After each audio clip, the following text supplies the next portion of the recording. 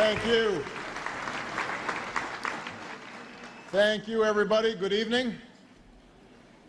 You know, I had an entire speech prepared for this wonderful occasion. But now that I'm here, I think I'm going to try something a little different. Tonight I want to speak from the heart. I'm going to speak off the cuff.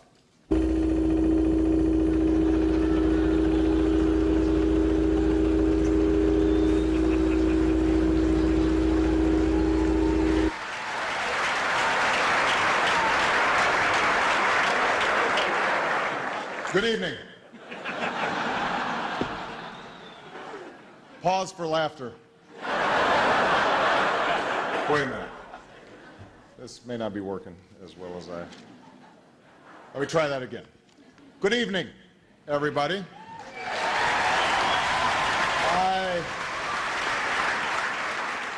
I would like to welcome you all to the 10-day anniversary of my first 100 days.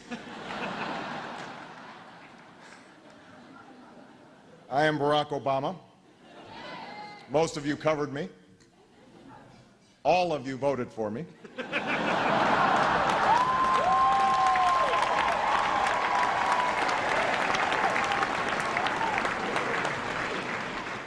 Apologies to the Fox table. Where are they?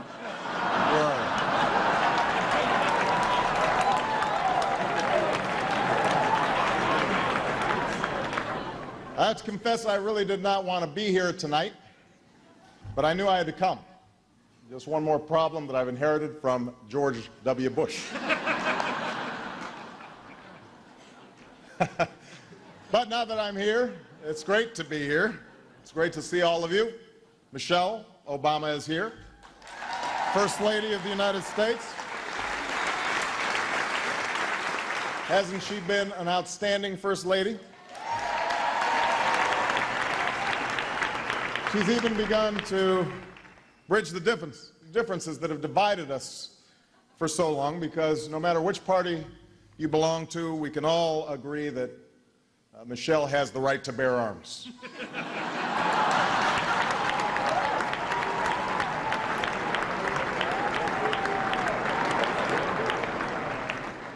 Now, Sasha and Malia aren't here tonight because they're grounded. You can't just take Air Force One on a joyride to Manhattan. I don't care whose kids you are. We've been setting some ground rules here. We're starting to get a little carried away. And now, when I think about children, obviously I think about Michelle, and it reminds me that tomorrow is Mother's Day. Happy Mother's Day to all the mothers in the audience. I do have to say, though, that this is a tough holiday for Rahm Emanuel because he's not used to saying the word day after mother.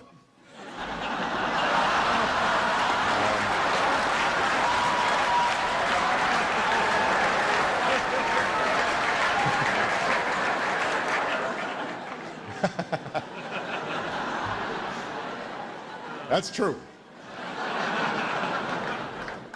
David Axelrod is here. You know, David and I have been together for a long time. I can still remember it.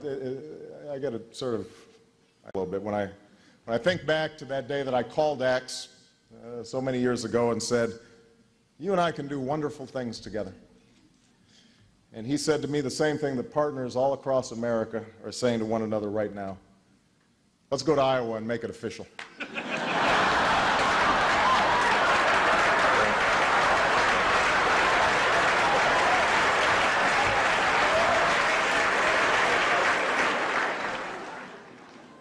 Michael Steele is in the house tonight.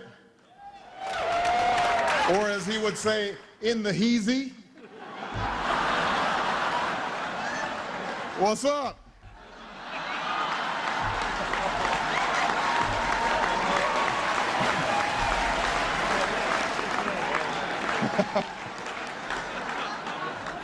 Where's Michael? Michael, for the last time, the Republican Party does not qualify for a bailout. Rush Limbaugh does not count as a troubled asset. I'm sorry.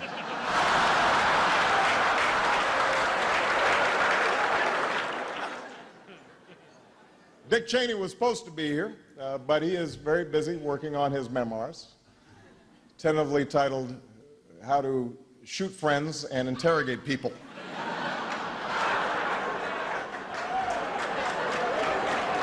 You know, it's been a whirlwind of activity these first 100 days. We've enacted a major economic recovery package. We passed a budget.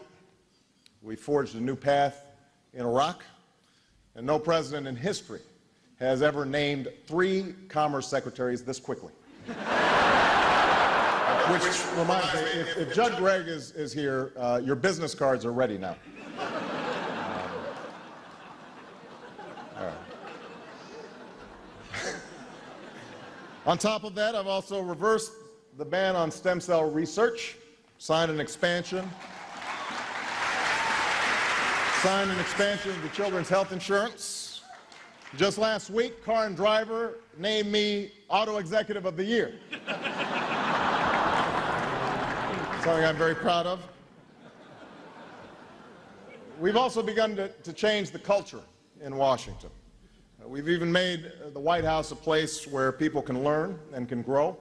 Just recently, Larry Summers asked if he could chair the White House Council on Women and Girls.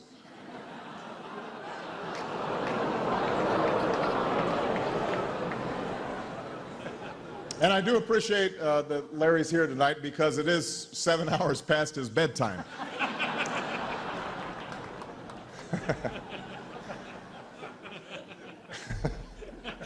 Gives like that one.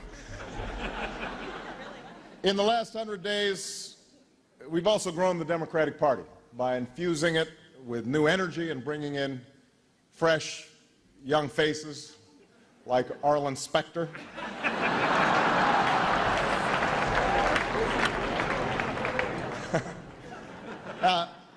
Joe Biden rightly deserves a lot of credit for convincing Arlen to make the switch. But Secretary Clinton actually had a lot to do with it, too. One day she just pulled him aside and she said, "Arlen, you know what I always say, if you can't beat him, join him."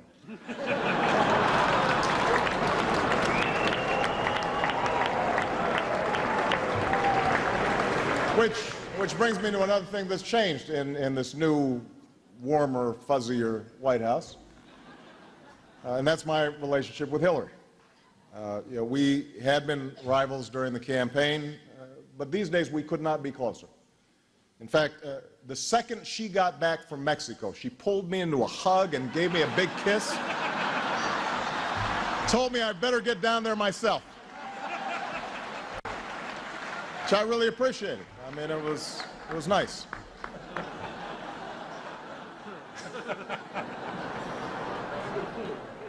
And of course, we've also begun to change America's image in the world. We talked about this during this campaign, and we're starting to execute. We've renewed alliances with important partners and friends. If you look on the screen there I am with Japanese Prime Minister Taro Aso. There I am with Gordon Brown. But as I said during the campaign, we can't just talk to our friends. As hard as it is, we also have to talk to our enemies. And I've begun to do exactly that. Take a look at the monitor there.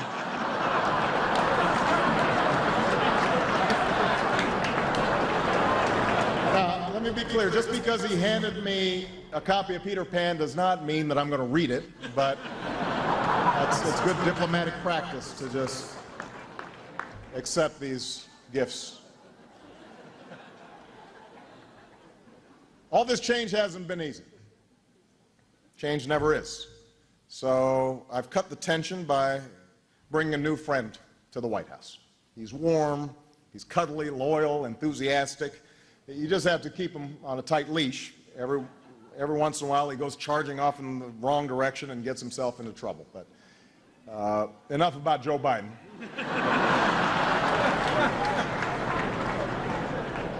All in all, we're proud of the change we've brought to Washington in these first 100 days, but we've got a lot of work left to do, as all of you know. So I'd like to talk a little bit about what my administration plans to achieve in the next 100 days. During the second 100 days, we will design, build, and open a library dedicated to my first 100 days. It's going to be big, folks. In the next 100 days, I will learn to go off the prompter, and Joe Biden will learn to stay on the prompter.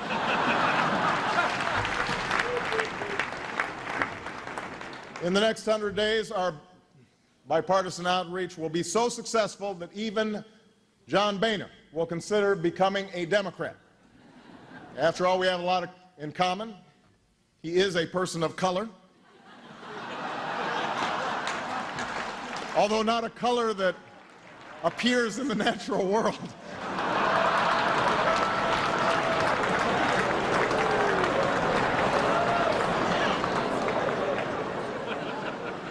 What's up, John?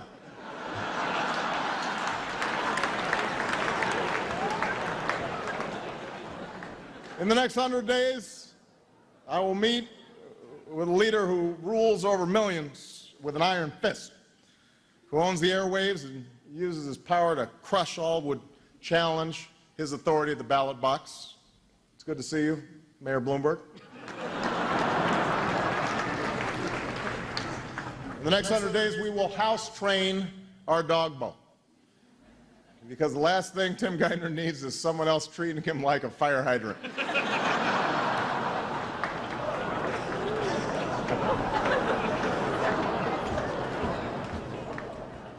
In the next 100 days, I will strongly consider losing my cool.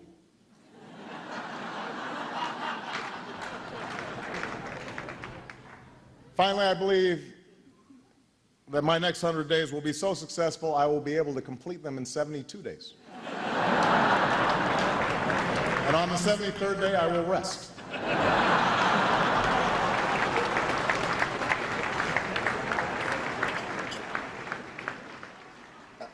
I want to end by saying a few words about the men and women in this room whose job it is to inform the public and pursue the truth. And we meet tonight at a moment of extraordinary challenge for this nation and for the world.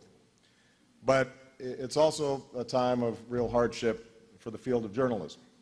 And like so many other businesses in this global age, you've seen sweeping changes in technology and communications that lead to a sense of uncertainty and anxiety about what the future will hold. Across the country, there are extraordinary, hard-working journalists who have lost their jobs in recent days, recent weeks, recent months.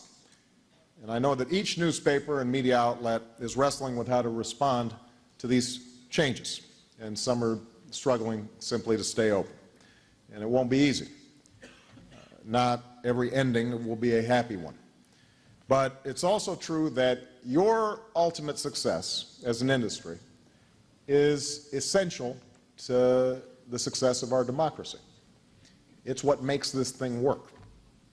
And Thomas Jefferson once said that if he had the choice between a government without newspapers or newspapers without a government, he would not hesitate to choose the latter. And clearly Thomas Jefferson never had cable news to contend with. But his central point remains. A government without newspapers, a government without a tough and vibrant media of all sorts is not an option for the United States of America. So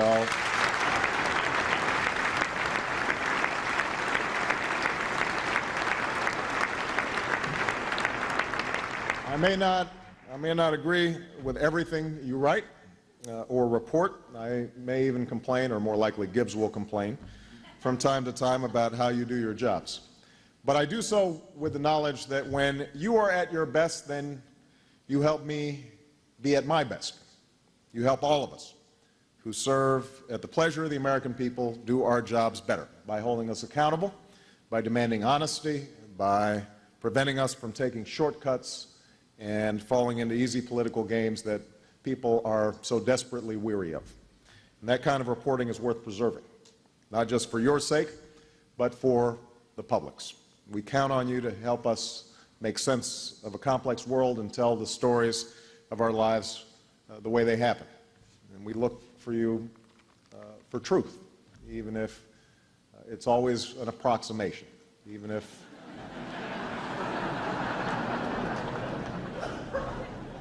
This is a season of renewal and reinvention. That is what government must learn to do. That's what businesses must learn to do. And that's what journalism is in the process of doing. And when I look out at this room and think about the dedicated men and women whose questions I've answered over the last few years, I know that for all the challenges this industry faces, it's not short on talent or creativity or passion or commitment. It's not short of young people who are eager to break news, or the not so young who still manage to ask the tough ones time and time again. These qualities alone will not solve all your problems, but they certainly prove that the problems are worth solving. And that is a good place as any to begin. So I offer you my thanks. Thank you very much. Thank you. Thank you so much, everybody. Thank you. Please have a seat. Thank you so much, Ed, and to all the other board members, to honored guests, and to the lovely First Lady.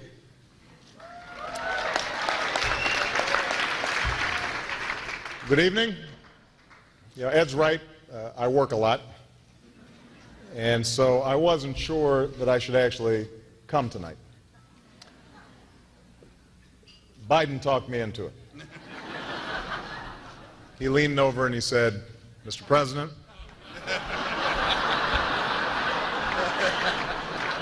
this is no ordinary dinner.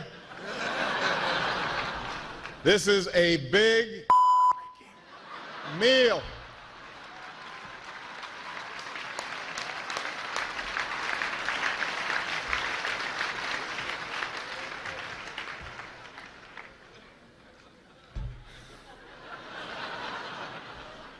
It's been quite a year since I've spoken here last. Lots of ups, lots of downs, except for my approval ratings, which have just gone down. But that's politics. It doesn't bother me. Besides, I happen to know that my approval ratings are still very high in the country of my birth. So...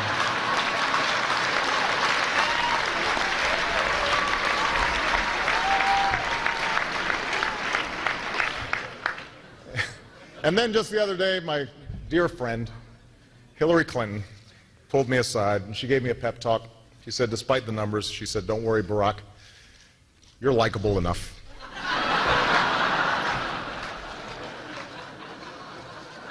Which made me feel better.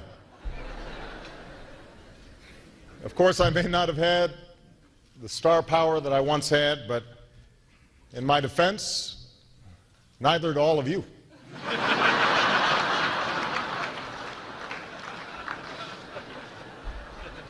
People say to me, "Mr. President, you helped revive the banking industry.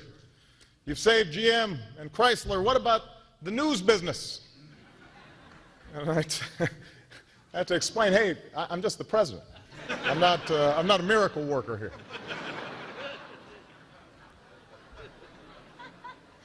Though I am glad that the only person whose ratings fell more than mine last year is here tonight. Great to see you, Jay.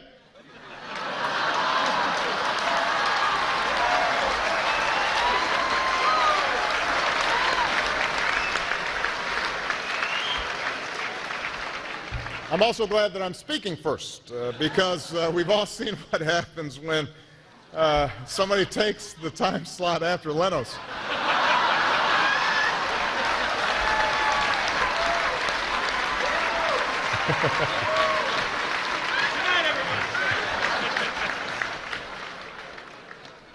By the way, all of the jokes here tonight are brought to you by our friends at Goldman Sachs.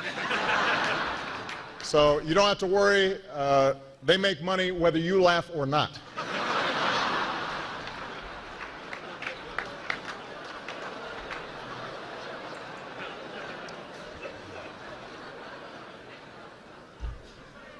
We do have a number of notable guests in attendance here tonight.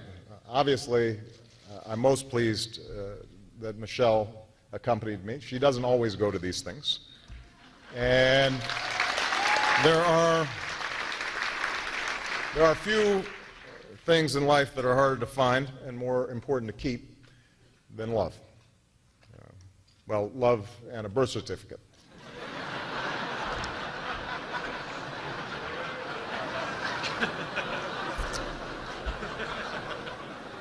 The Jonas brothers are here.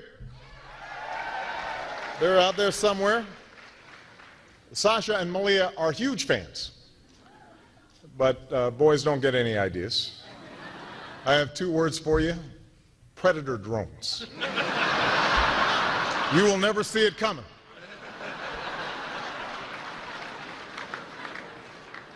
You think I'm joking?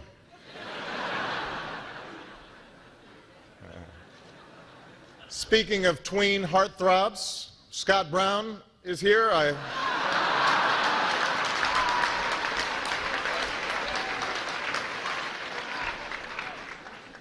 admire Scott. Rare politician in Washington with nothing to hide.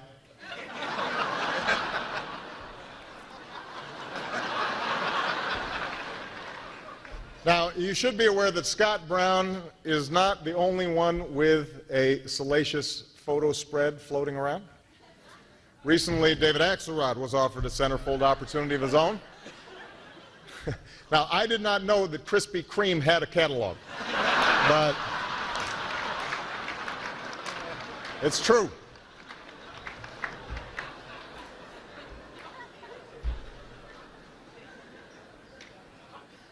I saw Michael Steele backstage when we were taking pictures, a.k.a. Notorious GOP. Michael, who knows what truly plagues America today, taxation without representing.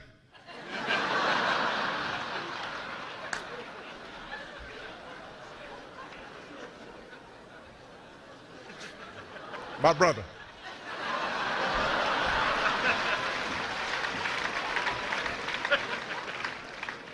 I did a similar routine last year, but it always works. Odds are that the Salahis are here. There haven't been people that were more unwelcome at a party since Charlie Crist.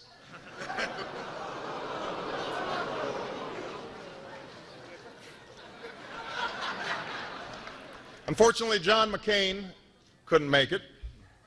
Recently claimed that he had never identified himself as a maverick. And we all know what happens in Arizona when you don't have ID. Adios, amigos.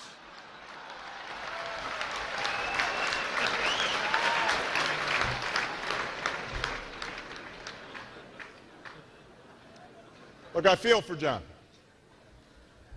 You know, we were on the road together and obviously had a hard-fought battle, and you learn, certainly at the national level, politics isn't easy. You know, this year I've experienced my share of disappointments. For example, I had my heart set on the Nobel Prize for physics.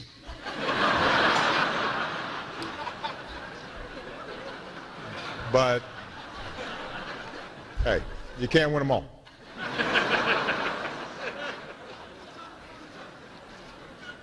Speaking of undeserved honors, a few weeks ago, I was able to throw out the first pitch at the Nationals game. And I don't know if you saw it, but I threw it a little high, a little outside. This is how Fox News covered it. Right here. President panders to extreme left wing of batter box. On the other hand, MSNBC had a different take. President pitches no-hitter. And then CNN went a different way altogether. I was just asking, there. I guess that's why they're the most trusted name in news.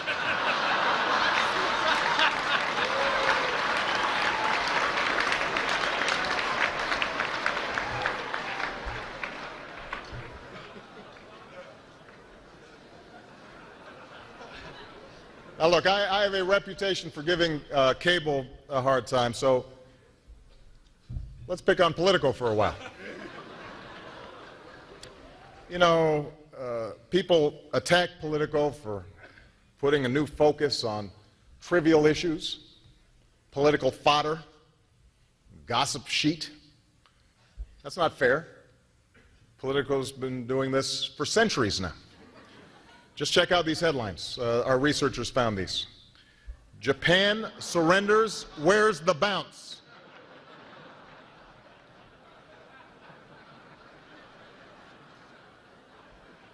Then there's this one. Lincoln saves Union, but can he save House majority?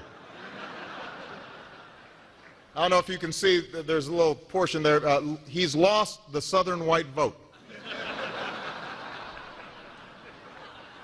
It's astute analysis there.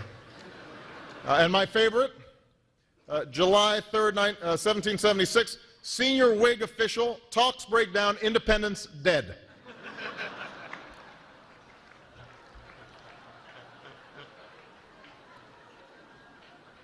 So this is nothing new. But even though the mainstream press gives me a hard time, I hear that I'm still pretty big on Twitter, Facebook, or as Sarah Palin calls it, the socialized media.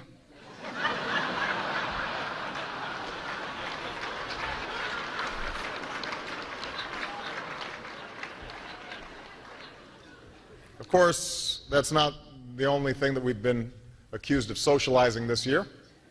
You might have heard we passed a health care bill, and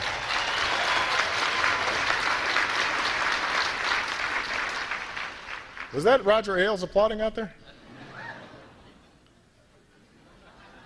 Some Republicans have suggested that the bill contains a few secret provisions. Now, that's ridiculous. There aren't a few secret provisions in the health care plan. There are like hundreds. Tonight, in the interest of transparency, I'd like to share a couple. Let's see. This provision is called the Bay State of Denial. It reads, this bill shall cover short-term memory loss related to the passage of Massachusetts health care reform. So good news, Mitt, your condition is covered.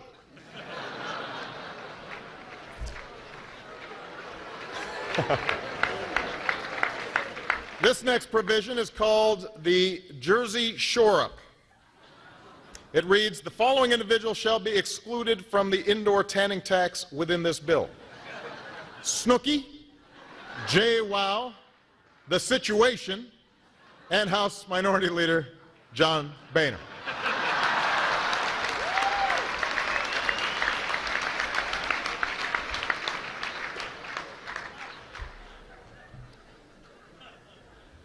This provision ought to put a common misconception to rest. It says right here, if you do not like the ruling of your death panel, you can appeal.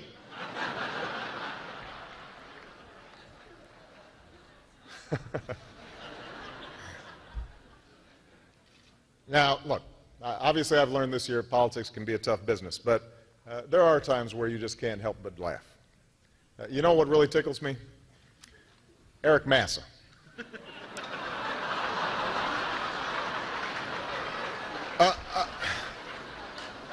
Apparently, Massa claimed that Rahm came up to him one day in the House locker room, stark naked, started screaming obscenities at him. To which I say, welcome to my world.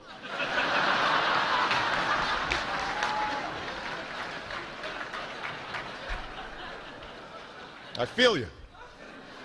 It's a tense moment.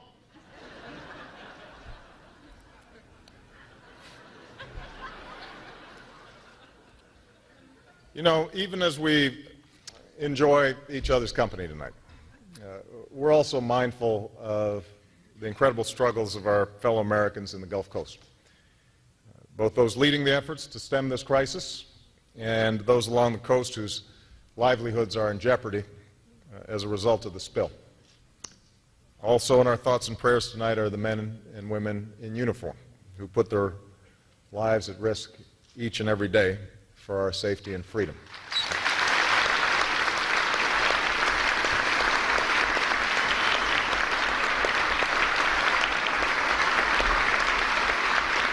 So in that spirit, I'd also like to pay a tribute to the journalists who play an extraordinary role in telling their stories. Earlier today I gave the commencement address at Michigan, where I spoke to the graduates about what is required to keep our democracy thriving in the 21st century. And one of the points I made is that for all the changes and challenges facing your industry, this country absolutely needs a healthy, vibrant media. Probably needs it more than ever now. Today's technology has made it possible for us to get our news and information from a growing range of sources. We can pick and choose not only our preferred type of media, but also our preferred perspective. And while that exposes us to an unprecedented array of opinions and analysis and points of view, it also makes it that much more important that we're all operating on a common baseline of facts. It makes it that much more important that journalists out there seek only the truth. And I don't have to tell you that. Some of you are seasoned veterans who have been on the political beat for decades. Others here tonight began their careers as bloggers not long ago. But I think it's fair to say that every single reporter in this room believes deeply in the enterprise of journalism. Every one of you, even the most cynical among you, understands and cherishes the function of a free press in the preservation of our system of government and of our way of life. And I want you to know that for all the jokes and the occasional gripes, I cherish that work as well. In fact, tonight I wanted to present all of you with a bipartisan congressional resolution that honors all those wonderful contributions that journalists have made to our country and the world, but unfortunately, I couldn't break the filibuster.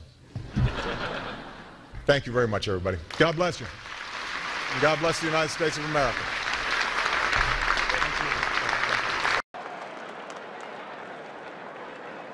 My fellow Americans,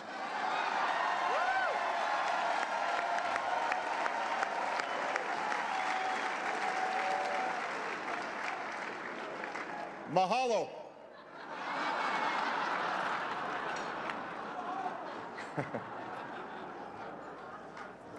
It is wonderful to be here at the White House Correspondents Dinner.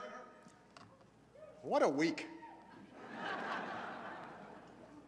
As some of you heard, the state of Hawaii released my official long-form birth certificate.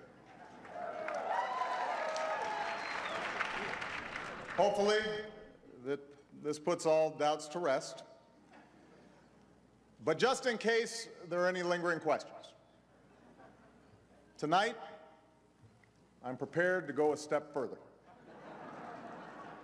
Tonight, for the first time, I am releasing my official birth video.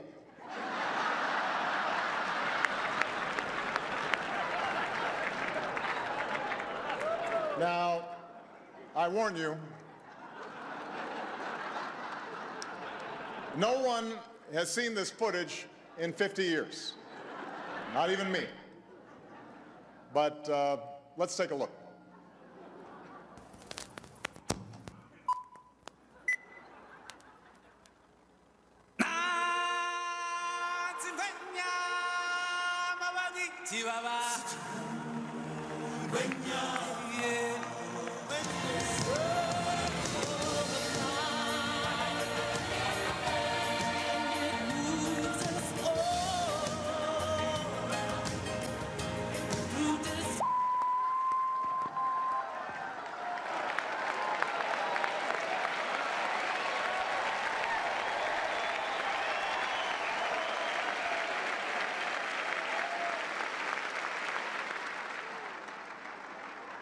Oh well, back to square one. I want to make clear to the Fox News table, that was a joke. That was not my real birth video. That was a children's cartoon. Call Disney if you don't believe me. They have the original long-form version.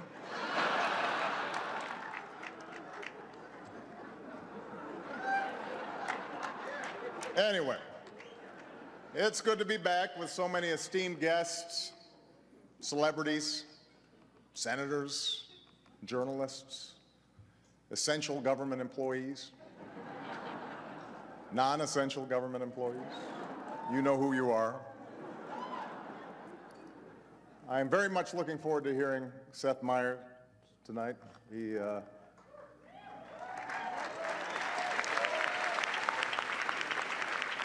young, fresh face who can do no wrong in the eyes of his fans. Seth, enjoy it while it lasts.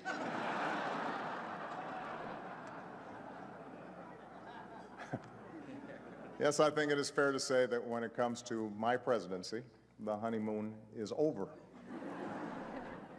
For example, some people now suggest that I'm too professorial, and I'd like to address that head on by assigning all of you some reading that will help you draw your own conclusions. Others say that I'm arrogant, but I found a really great self-help tool for this: my poll numbers.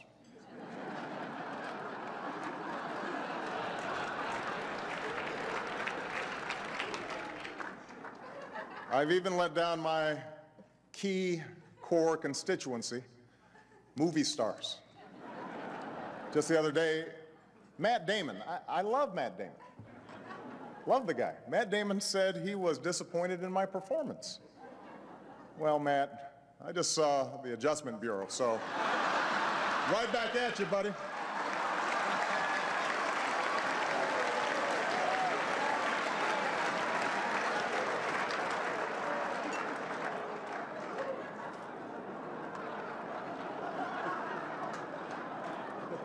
Of course, there's someone who I can always count on for support, my wonderful wife, Michelle.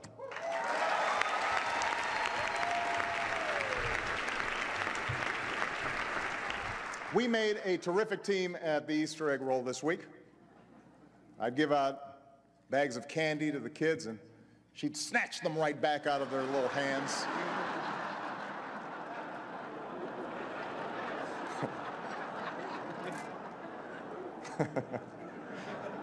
Snatched them. And where's the National Public Radio table? You guys are still here. That's good. I couldn't remember where we landed on that.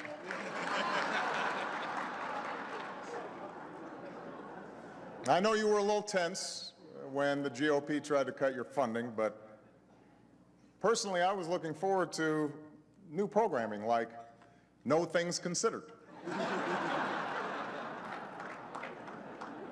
Or Wait, Don't Fund Me.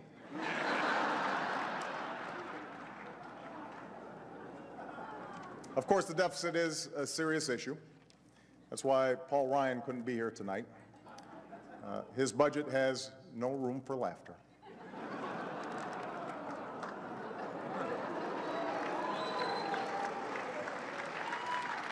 Michelle Bachmann is here, though, I understand, and she is thinking about running for president, which is weird because I hear she was born in Canada. Yes, Michelle, this is how it starts. Letting you know.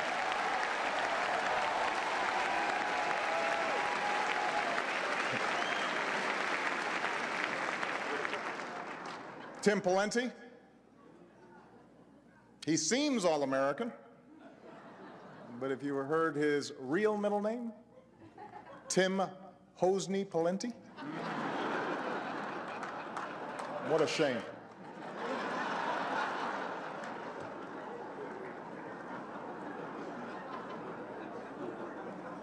My buddy, our outstanding ambassador, John Huntsman, is with us.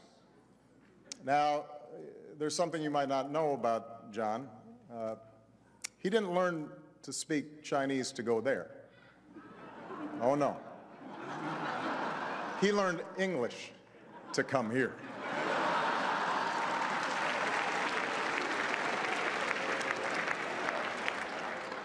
And then there's a vicious rumor floating around that I think could really hurt Mitt Romney. I heard he passed universal health care when he was governor of Massachusetts. Someone should get to the bottom of that. And I know just the guy to do it. Donald Trump is here tonight.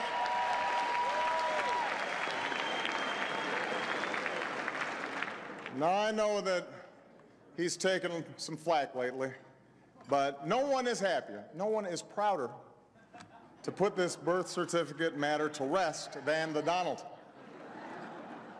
And that's because he can finally get back to focusing on the issues that matter. Like, did we fake the moon landing?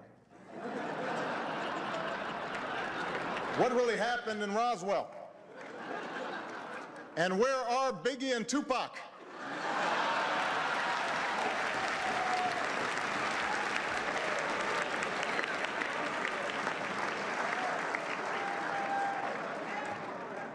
All kidding aside, obviously we all know about your credentials and breadth of experience.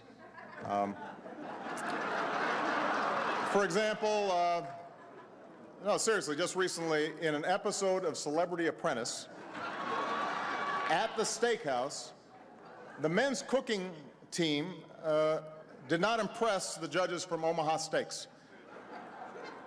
And there was a lot of blame to go around, but you, Mr. Trump, recognized that the real problem was a lack of leadership.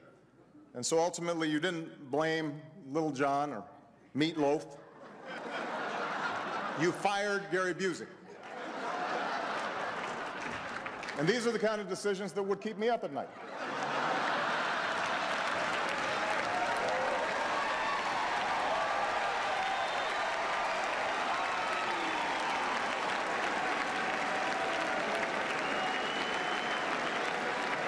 Well handled, sir. Well handled. Say what you will about Mr. Trump. He certainly would bring some change to the White House. Let's see what we've got up there.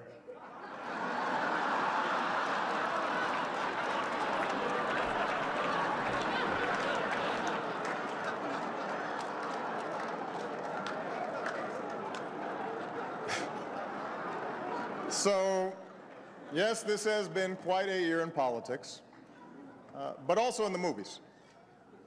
Many people, for instance, were inspired by The King's Speech. Wonderful film. Well, some of you may not know this, but there's now a sequel in the works that touches close to home. And because this is a Hollywood crowd, tonight I can offer a sneak peek. So can we show the trailer, please? Coming to a theater near you.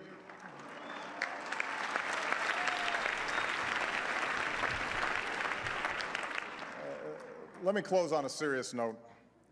We are having a good time, but as has been true for the last several years, we have incredible young men and women who are serving in uniform overseas in the most extraordinary of circumstances, and we are reminded of their courage and their valor. We also need to remember our neighbors in Alabama and across the South that have been devastated by terrible storms from last week. Michelle and I were down there yesterday, and we spent a lot of time with some of the folks who've been affected. The devastation is unimaginable and is heartbreaking, and it's going to be a long road back. And so we need to keep those Americans in our thoughts and in our prayers, but we also need to stand with them in the hard months and perhaps years to come. I intend to make sure that the federal government does that, and I've got faith that the journalists in this room will do their part for the people who've been affected by this disaster, by reporting on their progress and letting the rest of America know when they will need more help. Those are stories that need telling.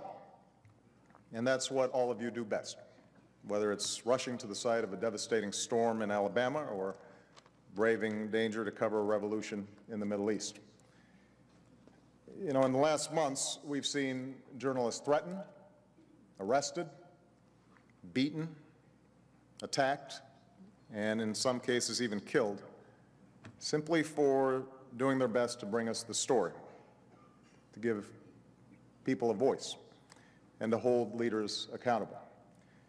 And through it all, we've seen daring men and women risk their lives for the simple idea that no one should be silenced, and everyone deserves to know the truth.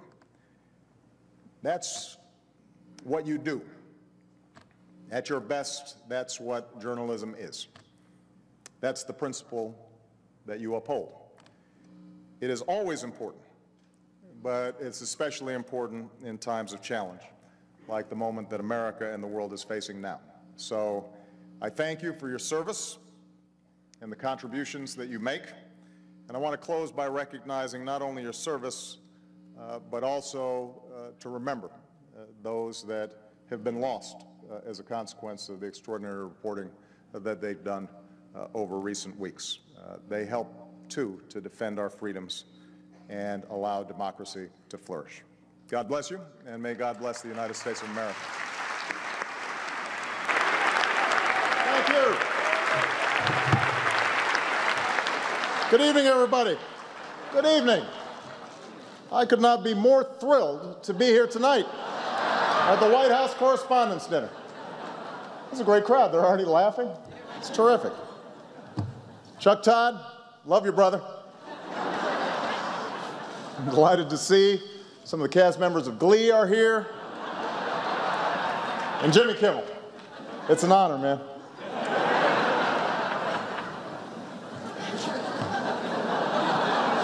What's so fun? My fellow Americans, we gather during a historic anniversary. Last year at this time, in fact, on this very weekend, we finally delivered justice to one of the world's most notorious individuals.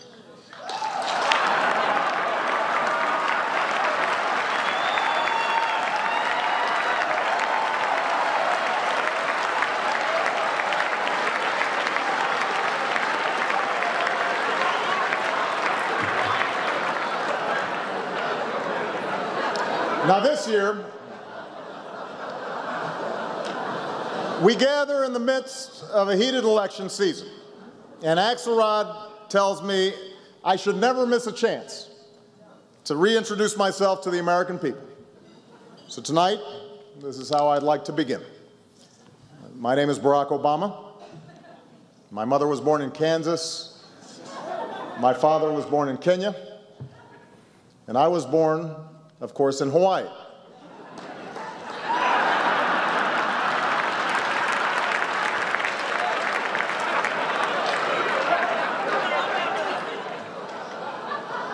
In 2009, I took office in the face of some enormous challenges.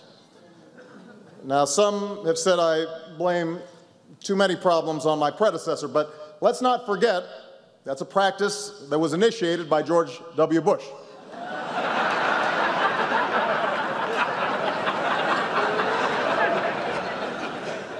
Since then, Congress and I have certainly had our differences, yet I've tried to be civil, to not take any cheap shots. And that's why I want to especially thank all the members who took a break from their exhausting schedule of not passing any laws to be here tonight. Let's give them a big round of applause.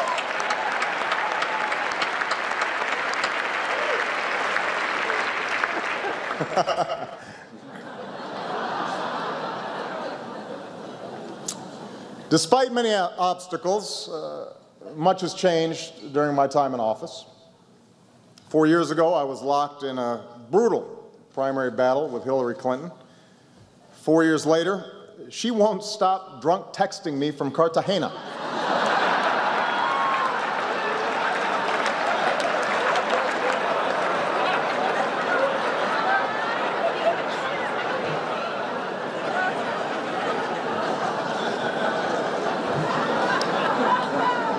4 years ago, I was a Washington outsider.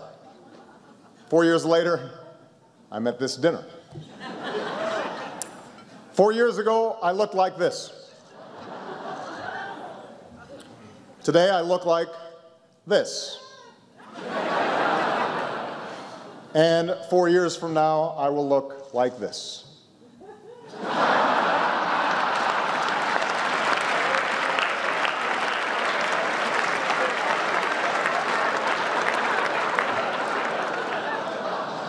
That's not even funny.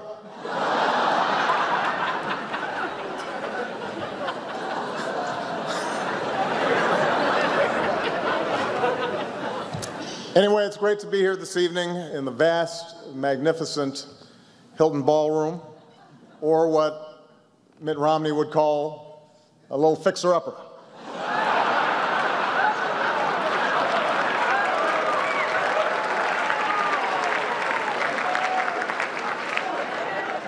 I mean, look at this party.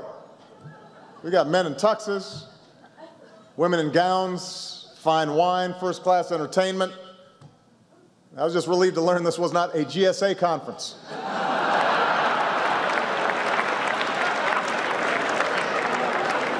Unbelievable. Not even the mind reader knew what they were thinking.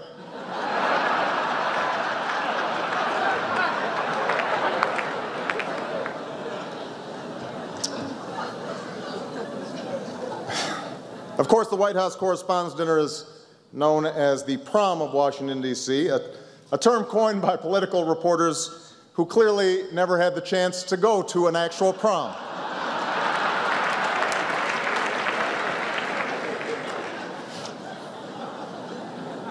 Our chaperone for the evening is Jimmy Kimmel.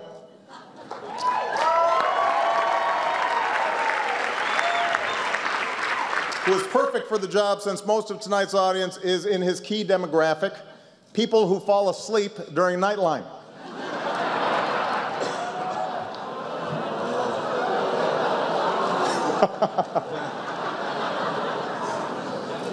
Jimmy got his start years ago on The Man Show. In Washington, that's what we call a congressional hearing on contraception.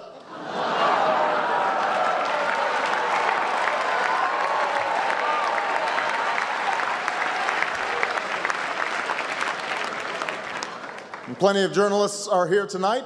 I'd be remiss if I didn't congratulate the Huffington Post on their Pulitzer Prize. You deserve it, Ariana. There's no one else out there linking to the kinds of hard-hitting journalism that HuffPo is linking to every single day.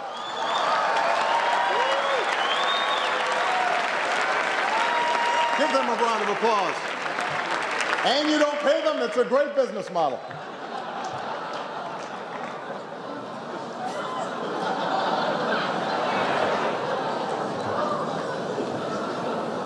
Even Sarah Palin's getting back into the game.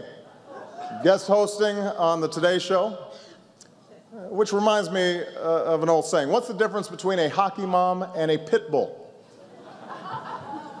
A pit bull is delicious.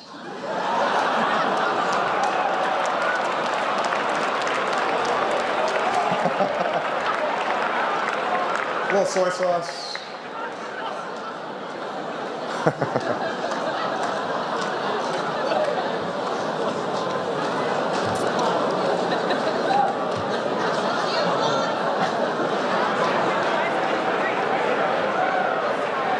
Now, I know at this point many of you are expecting me to go after my likely opponent, Newt Gingrich. Newt, there's still time, man.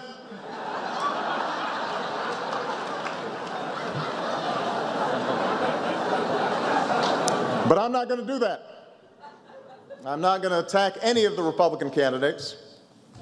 Take Mitt Romney. He and I actually have a lot in common. We both think of our wives as our better halves, and polls show to a alarmingly insulting extent the American people agree.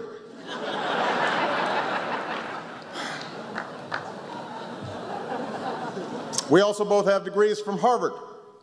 I have one. He has two. What a snob.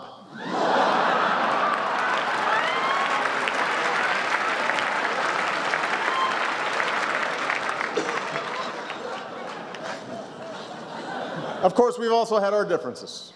Recently, his campaign criticized me for slow jamming the news with Jimmy Fallon. In fact, I understand Governor Romney was so incensed, he asked his staff if he could get some equal time on the Merv Griffin show.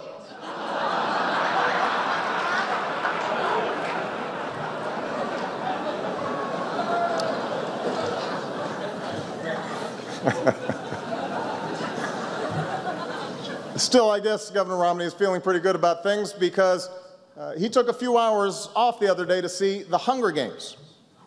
Some of you have seen it. It's a movie about people who court wealthy sponsors and then brutally savage each other until only one contestant is left standing. I'm sure this was a really great change of pace for him.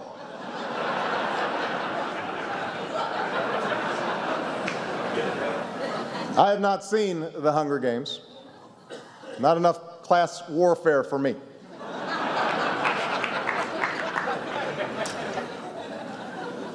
Of course, I know everybody's predicting a nasty election, and thankfully, we've all agreed that families are off limits.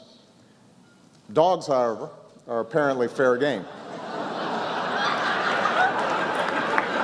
And while both campaigns have had some fun with this, the other day I saw a new ad from one of these outside groups that, frankly, I think crossed the line. I know Governor Romney says he has no control over what his super PACs do, but can we show the ad real quick?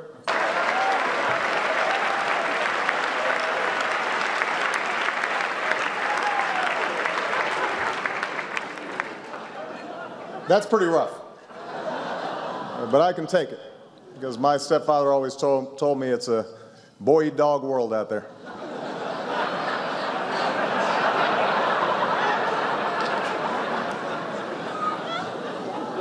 Now, if I do win a second term as president, let me just say something to all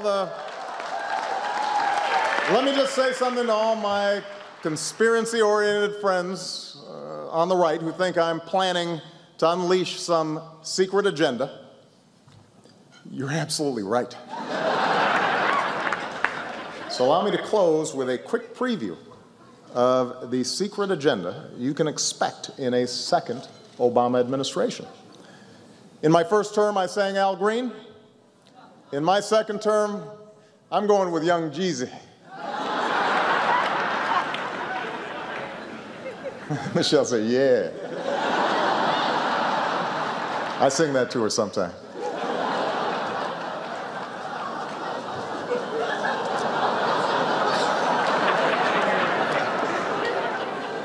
In my first term, we ended the war in Iraq. In my second term, I will win the war on Christmas.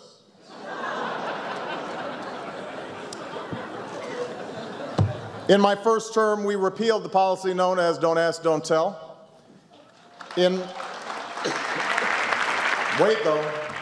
my second term, we will replace it with a policy known as It's Raining Men.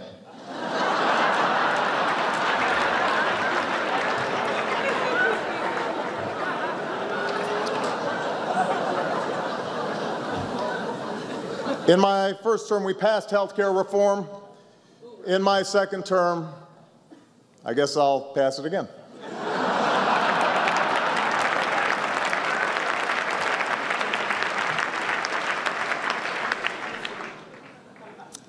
I do want to end tonight on a slightly more serious note. Whoever takes the oath of office next January will face some great challenges, but he will also inherit traditions that make us greater than the challenges we face. And one of those traditions is represented here tonight. A free press that isn't afraid to ask questions, to examine, and to criticize. And in service of that mission, all of you make sacrifices. Tonight we remember journalists such as Anthony Shadid and Marie Colvin.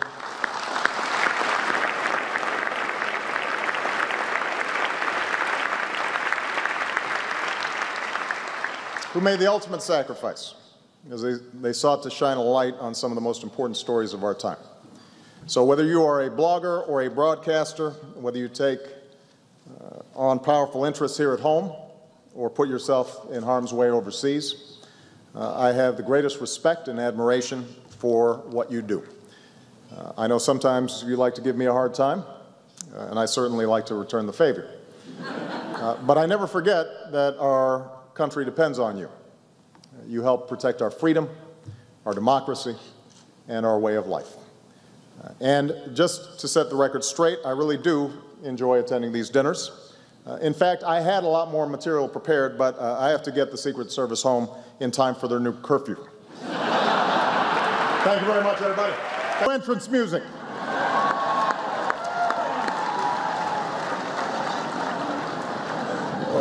Rush Limbaugh warned you about this. Second term, baby.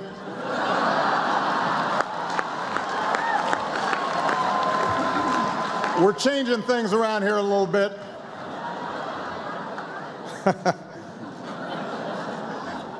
Actually, my advisors were a little worried about the new rap entrance music. They are a little more traditional. They suggested that I should start with some jokes at my own expense, just to take myself down a peg. I was like, guys, after 4.5 years, how many pegs are there left?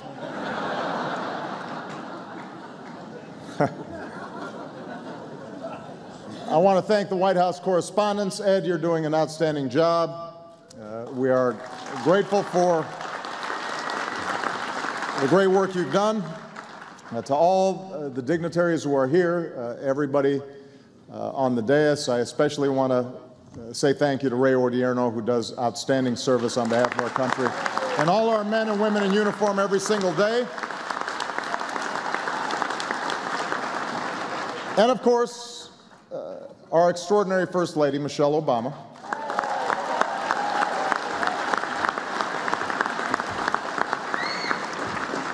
Everybody loves Michelle. She's on the cover of Vogue, high poll numbers, but don't worry, I recently got my own magazine cover.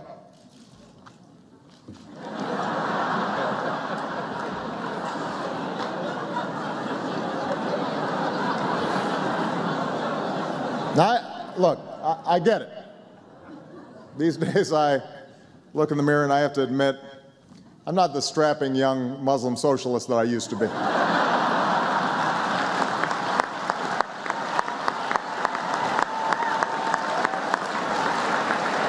Time passes,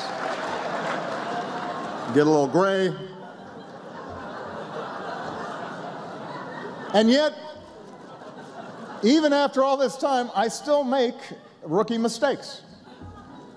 Like I'm out in California, we're at a fundraiser, we're having a nice time. I happen to mention that Kamala Harris is the best-looking Attorney General in the country. As you might imagine, I got trouble when I got back home. Who knew Eric Holder was so sensitive?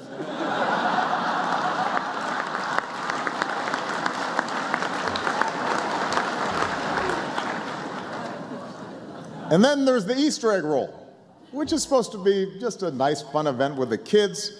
I go out on the basketball court, took 22 shots, made 2 of them. That's right, 2 hits, 20 misses. The executives at NBC asked, "What's your secret?"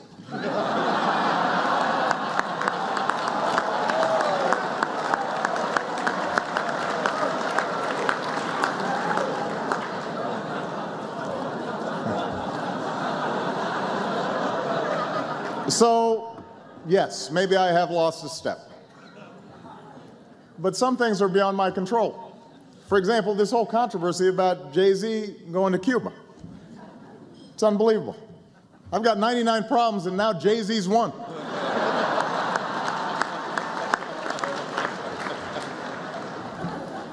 That's another rap reference, Bill. I'll let you know.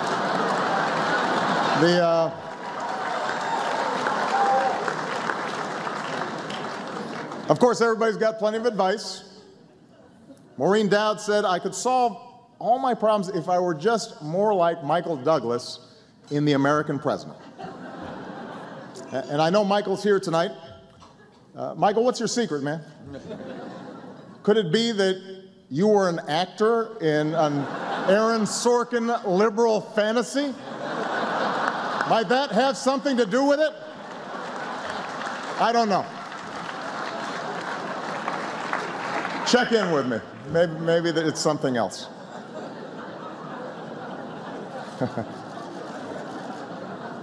Anyway, I recognize that this job can take a toll on you. I understand second term, need a burst of new energy, try some new things, and my team and I talked about it. We were willing to try anything, so we borrowed one of Michelle's tricks.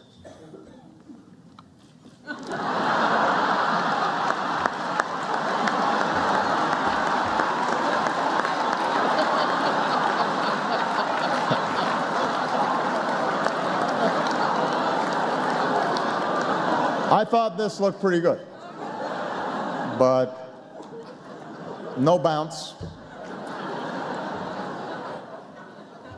Anyway, I want to give a shout out to our headliner, Conan O'Brien.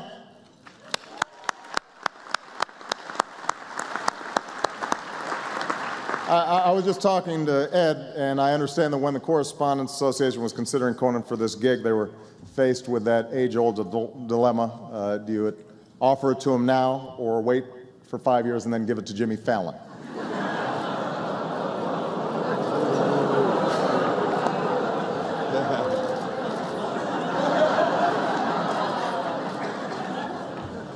That was a little harsh. I love Conan. And of course, the White House press corps is here. I know CNN has taken some knocks lately, but the fact is I admire their commitment to cover all sides of a story, just in case one of them happens to be accurate.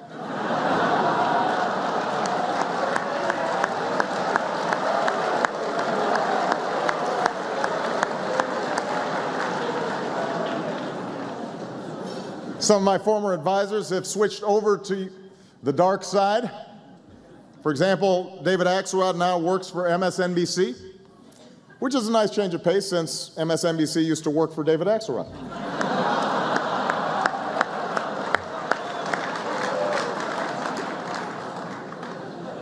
The History Channel is not here. I guess they were embarrassed about the whole Obama is a devil thing.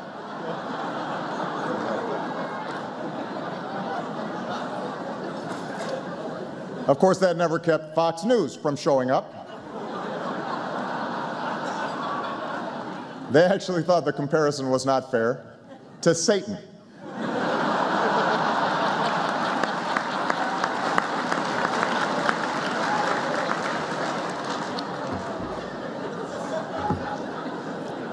But the problem is that the media landscape is changing so rapidly.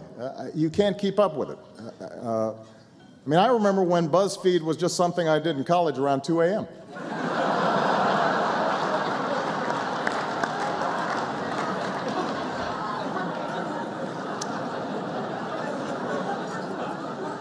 It's true.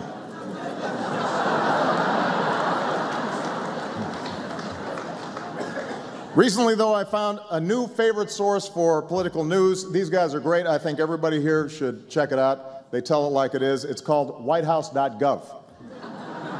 I cannot get enough of it. The fact is, I really do respect the press. I recognize that the press and I have different jobs to do. My job is to be president. Your job is to keep me humble. Frankly, I think I'm doing my job better.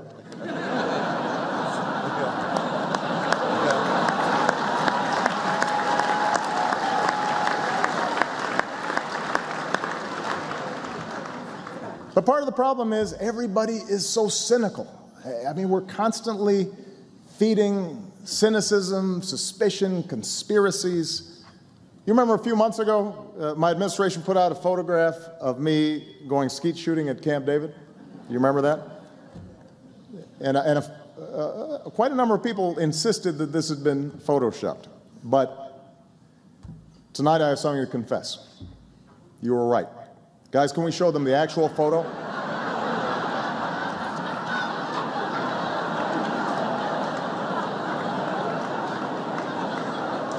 We were just trying to tone it down a little bit.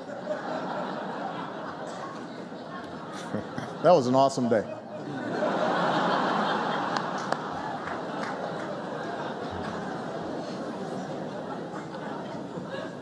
There are other new players in the media landscape as well, like super PACs.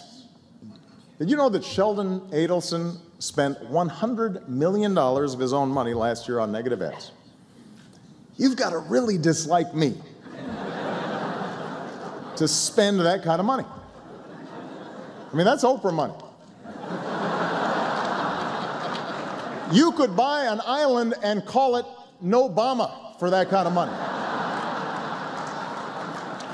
Sheldon would have been better off offering me $100 million to drop out of the race.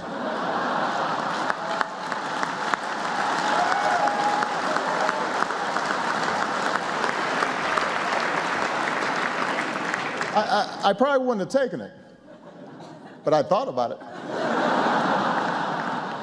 Michelle would have taken it.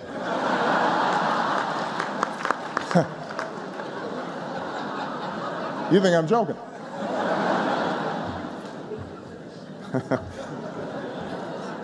I know Republicans are still sorting out what happened in 2012, but one thing they all agree on is they need to do a better job reaching out to minorities. And look, call me self-centered, but I can think of one minority they could start with. Hello?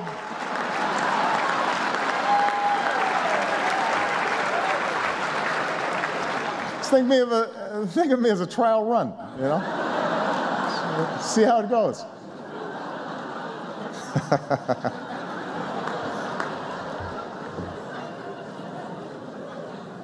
If they won't come to me, I will come to them. Recently, I had dinner. It's been well publicized. I had dinner with a number of the Republican senators. And I'll admit it wasn't easy. I proposed a toast. It died in committee.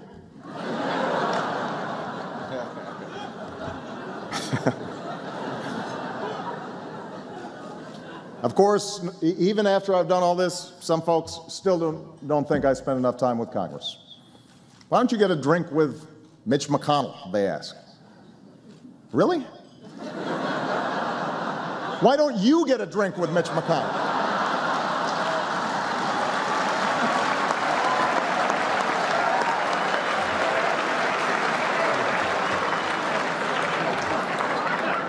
I'm sorry, I get frustrated sometimes. I am not giving up.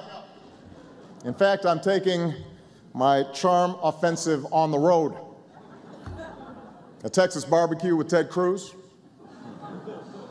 Kentucky bluegrass concert with Rand Paul, and a book burning with Michelle Bachmann.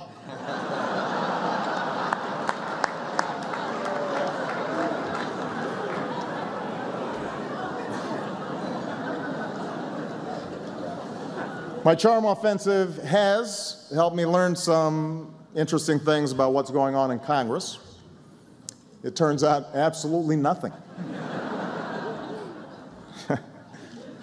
But the point of my charm offensive is simple. We need to make progress on some important issues. Take the sequester. Republicans fell in love with this thing, and now they can't stop talking about how much they hate it. It's like we're trapped in a Taylor Swift album.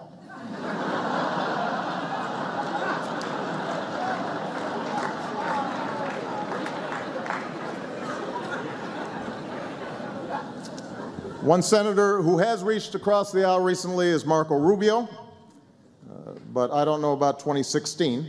I mean, the guy has not even finished a single term in the Senate, and he thinks he's ready to be president. Kids these days. I, on the other hand, have run my last campaign. On Thursday, as Ed mentioned, I went to the opening of the Bush Presidential Library in Dallas. It was a wonderful event, and that inspired me to get started on my own legacy, which will actually begin by building another edifice right next to the Bush Library. Can we show that, please?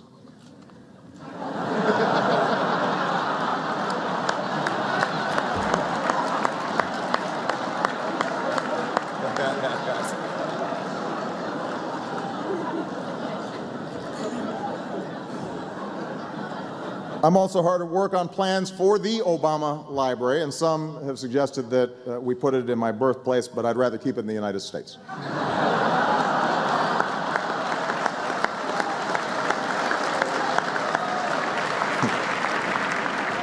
Did anybody not see that joke coming? Show of hands. Only Gallup? Maybe Dick Morris?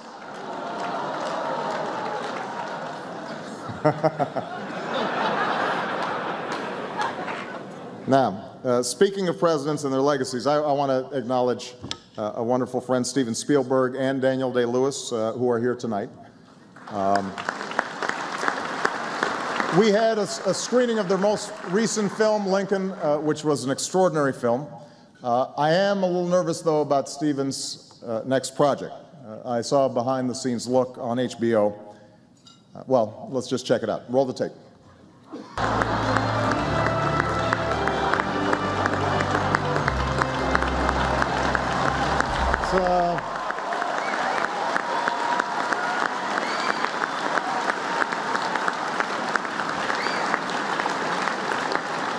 It's a remarkable transformation. Do I really sound like that, though, honey? Well. Groucho Marx once said, and Senator Cruz, that's Groucho Marx, not Carl. That's the other guy.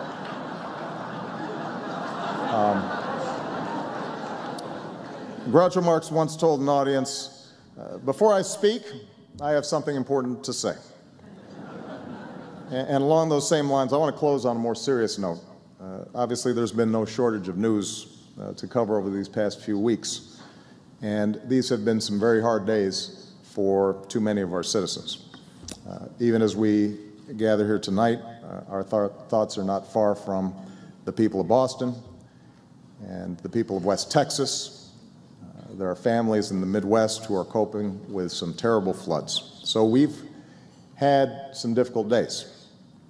But even when the days seem darkest, we have seen humanity shine at its brightest. We've seen first responders and National Guardsmen who dashed into danger, law enforcement officers who lived their oath to serve and to protect, and everyday Americans who are opening their homes and their hearts to perfect strangers. And we also saw journalists at their best, especially those who took the time to wade upstream through the torrent of digital rumors to chase down leads and verify facts and painstakingly put the pieces together to inform and to educate and to tell stories that demanded to be told. If anyone wonders, for example, whether newspapers are a thing of the past, all you need to do was to pick up or log on to papers like the Boston Globe. It's when they're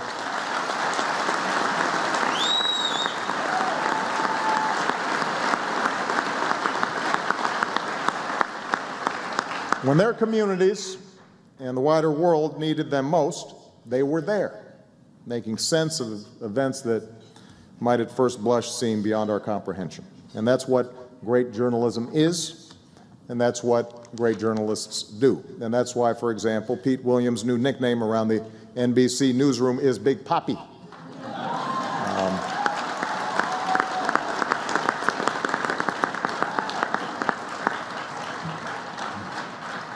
And in these past few weeks, as I've gotten a chance to meet many of the first responders and the police officers and volunteers who raced to help when hardship hits, I was reminded, as I'm always reminded when I meet our men and women in uniform, whether they're in war theater or here back home or at Walter Reed, Bethesda, I'm reminded that all these folks, they don't do it to be honored. They don't do it to be celebrated. They do it because they love their families, and they love their neighborhoods, and they love their country. And so these men and women should inspire all of us in this room to live up to those same standards, to be worthy of their trust, to do our jobs with the same fidelity and the same integrity and the same sense of purpose and the same love of country. Because if we're only focused on profits or ratings or polls, then we're contributing to the cynicism that so many people feel right now. And so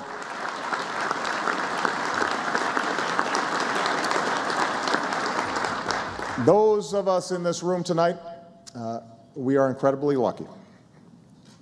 And the fact is, we can do better. All of us. Those of us in public office, those of us in the press, those who produce entertainment for our kids, those with power, those with influence, all of us, including myself, we can strive to value those things that I suspect led most of us to do the work that we do in the first place, because we believed in something that was true, and we believed in service and the idea that we can have a lasting positive impact on the lives of the people around us. And that's our obligation. That's a task we should gladly embrace on behalf of all those folks who are counting on us, on behalf of this country that's given us so much. So thank you all, to the White House correspondents, for the great work you do. God bless you all. May God bless the United States of America.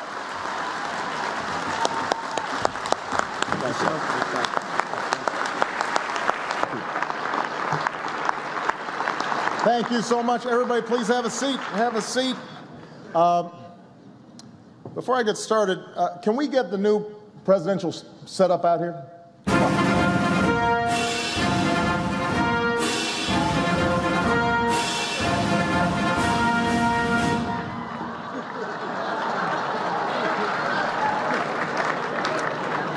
It's worked before. That's more like it. It is great to be back. What a year, huh? I usually start these dinners with a few self-deprecating jokes. After my stellar 2013, what could I possibly talk about?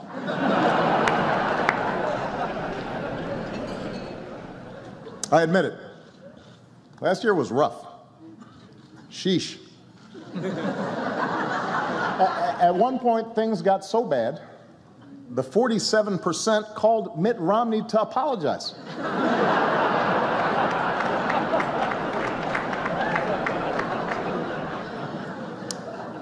Of course, we rolled out healthcare.gov. That could have gone better.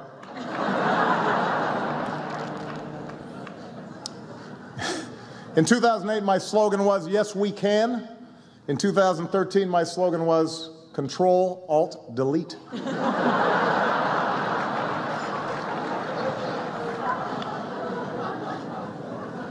On the plus side, they did turn the launch of healthcare.gov into one of the year's biggest movies.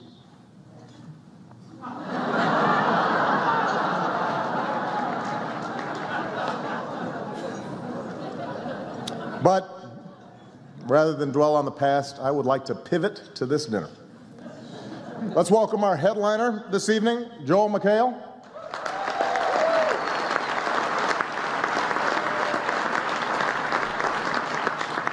On Community, Joel plays a preening, self-obsessed narcissist. So this dinner must be a real change of pace for you. I want to thank the White House Correspondents Association for hosting us here tonight. I am happy to be here, even though I am a little jet-lagged from my trip to Malaysia. The lengths we have to go to get CNN coverage these days.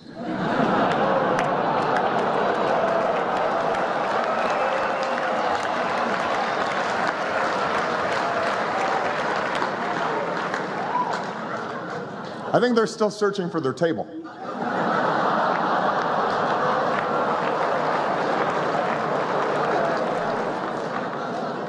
MSNBC is here.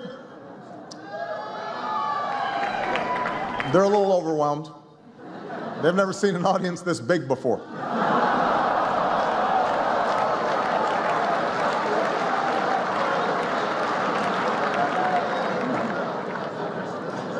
But look, everybody is trying to keep up with this incredibly fast-changing media landscape. For example, I got a lot of grief on cable news for promoting Obamacare to young people on Between Two Ferns. But that's what young people like to watch. And to be fair, I am not the first person on television between two potted plants.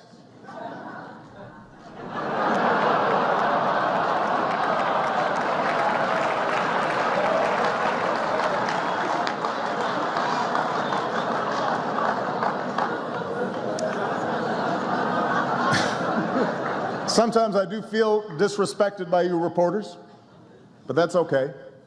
Seattle Seahawk cornerback Richard Sherman is here tonight, and he gave me some great tips on how to handle it.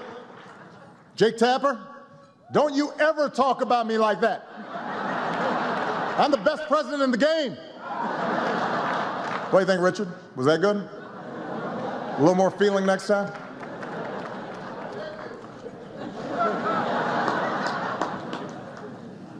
While we're talking sports, just last month, a wonderful story. An American won the Boston Marathon for the first time in 30 years.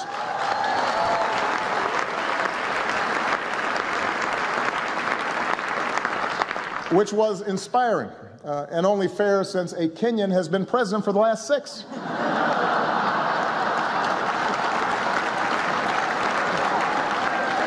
had to even things up.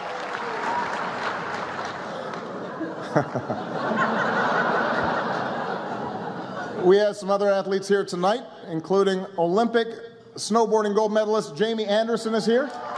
We're proud of her. Incredibly talented young lady. Michelle and I watch the Olympics. We cannot believe what these folks do. Death-defying feats. Haven't seen somebody pull a 180 that fast since Rand Paul disinvited that Nevada rancher from this dinner.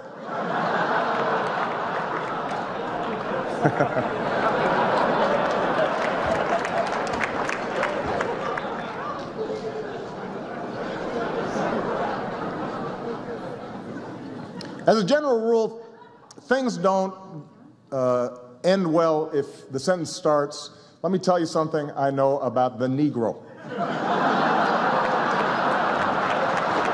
You don't really need to hear the rest of it.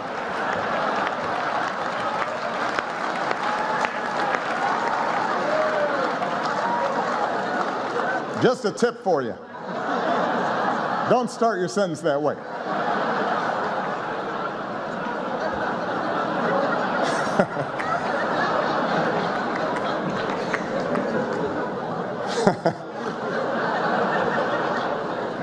Speaking of Rand Paul, Colorado legalized marijuana this year. An interesting social experiment. I do hope it doesn't lead to a whole lot of paranoid people who think that the federal government's out to get them and listening to their phone calls. That would be a problem. And speaking of conservative heroes, the Koch brothers bought a table here tonight, but as usual, they used a shadowy right-wing organization as a front. Hello, Fox News?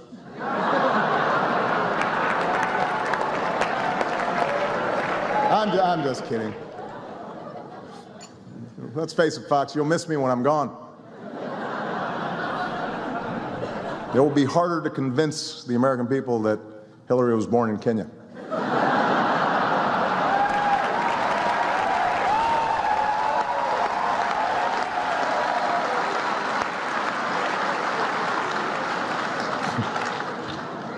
A lot of us really are concerned about the way big money is influencing our politics. I remember when a super PAC was just me buying Marlboro 100s instead of regulars. Of course, now that it's 2014, Washington is obsessed on the midterms. Folks are saying that with my sagging poll numbers, my fellow Democrats don't really want me campaigning with them. And I don't think that's true, although I did notice the other day that Sasha needed a speaker at Career Day and she invited Bill Clinton. I was a little hurt by that. Both sides are doing whatever it takes to win. It's a ruthless game. Republicans, this is a true story, Republicans actually brought in a group of consultants to teach their candidates how to speak to women. This is true. And I don't know if it'll work with women, but I understand that America's teenage boys are signing up to run for the Senate in droves.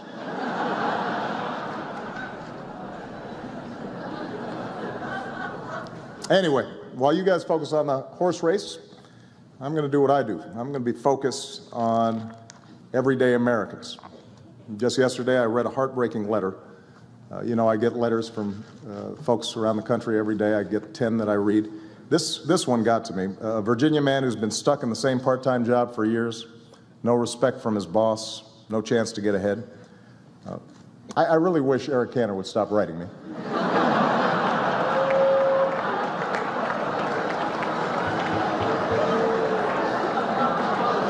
You can just pick up the phone, Eric. And I'm feeling sorry, believe it or not, for the Speaker of the House as well. These days, the House Republicans actually give John Boehner a harder time than they give me, which means orange really is the new black.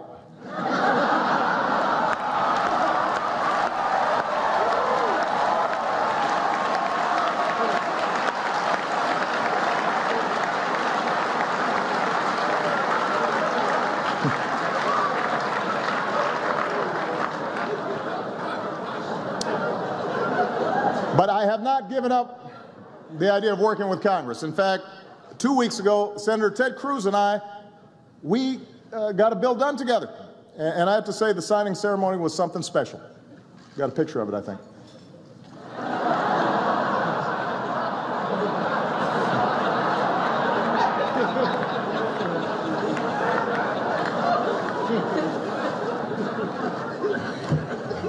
Look, I know. Washington seems more dysfunctional than ever.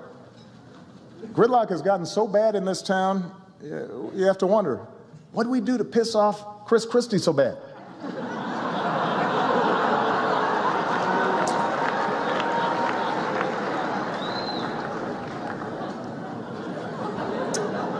One issue, for example, we haven't been able to agree on is unemployment insurance. Republicans continue to refuse to extend it. You know what? I am beginning to think they've got a point. If you want to get paid while not working, you should have to run for Congress just like everybody else.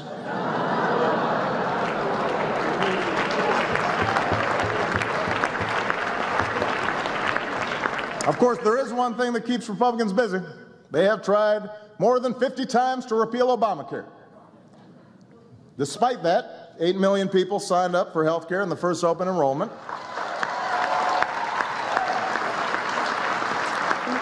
Which does lead one to ask, how well does Obamacare have to work before you don't want to repeal it? What if everybody's cholesterol drops to 120? What if your yearly checkup came with tickets to a Clippers game? Not the old Don Sterling Clippers, the new Oprah Clippers. Would that be good enough? What if it gave Mitch McConnell a pulse? What is it going to take?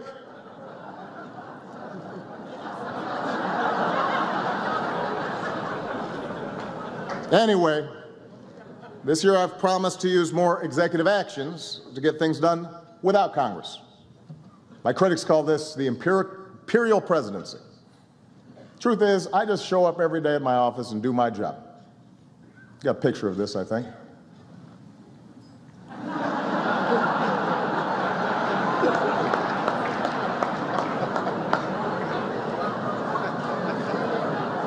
You would think they'd appreciate a more assertive approach, considering that the new conservative darling is none other than Vladimir Putin.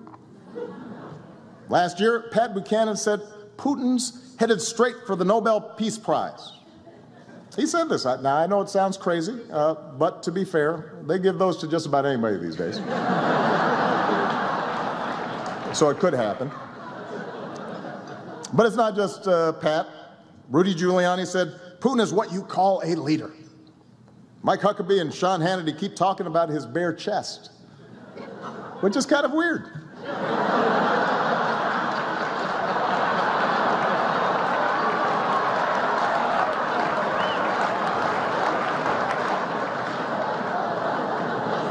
Look it up. They talk about it a lot.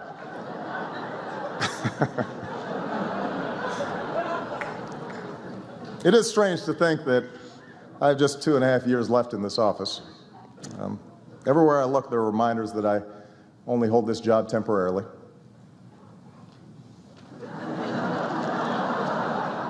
But it's a long time between now and 2016, and anything can happen. You may have heard the other day Hillary had to dodge a flying shoe at a press conference.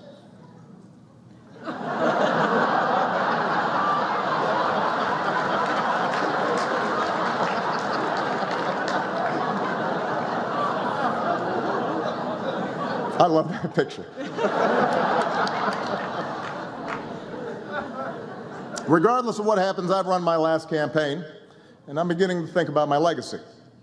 Some of you know Mayor Rahm Emanuel recently announced he's naming a high school after me in Chicago, which is extremely humbling. I was even more flattered to hear Rick Perry, who's here tonight, is doing the same thing in Texas. Take a look. Thank you, Rick. It means a lot to me.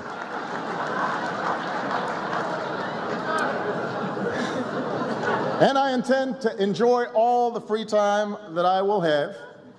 George W. Bush took up painting after he left office, which inspired me to take up my own artistic side.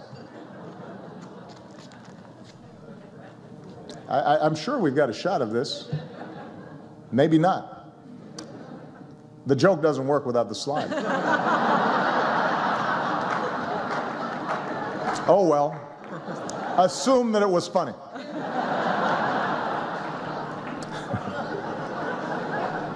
Does this happen to you, Joe? It does, okay. On a more serious note, tonight reminds us that we really are lucky to live in a country where reporters get to give a head of state a hard time on a daily basis, and then once a year give him or her the chance, at least, to try to return the favor. But we also know that not every journalist or photographer or crew member is so fortunate. Because even as we celebrate the free press tonight, our thoughts are with those in places around the globe, like Ukraine and Afghanistan and Syria and Egypt, who risk everything, in some cases even give their lives, to report the news.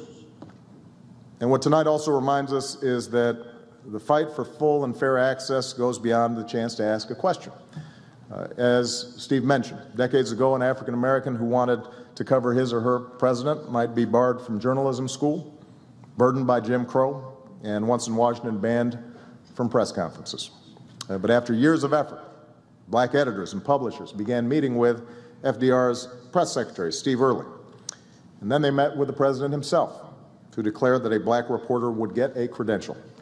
And even when Harry McAlpin made history as the first African-American to attend a presidential news conference, he wasn't always welcomed by the other reporters. But he was welcomed by the president, who told him, "I'm glad to see you, McAlpin, and I'm very happy to have you here." Now that sentiment might have worn off once Harry asked him a question or two. And Harry's battles continued, but he made history. And we're so proud of Sherman and his family for being here tonight, and the White House Correspondents Association for creating the scholarship in Harry's name.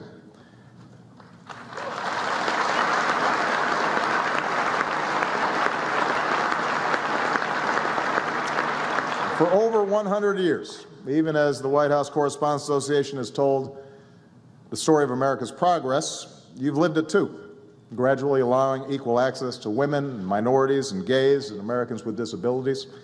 And yes, radio and television and internet reporters as well.